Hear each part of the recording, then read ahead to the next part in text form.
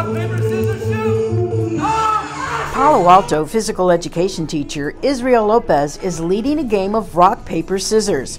Each activity has a lesson attached to it. See, when you are working with the kids and whatever game you're playing, and you modify, you raise your voice in a way that you're motivating them, and you see their eyes sparkle, and you see their eyes, their smile, you just see that, and that's what gets you going. No child gets left behind when the fun begins. Cameras there so that when we do our Google Meets, the kids at home, they see the kids here moving, they see them smiling, they see them motivated, and of course that inspires them, and so we're inspiring each other. Lopez is hoping his students pay it forward. Whether they did 10 push-ups, 100 push-ups, it really doesn't matter. 1 lap, 2 laps, 5 laps, 50 laps, it doesn't matter. When they're done with Palo Alto Elementary and they move on, do they continue that legacy of helping and inspiring others?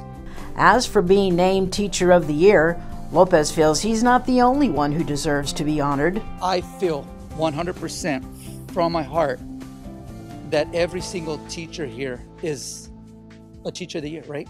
Every single teacher. Congratulations, Coach Israel Lopez, Palo Alto Elementary School Teacher of the Year.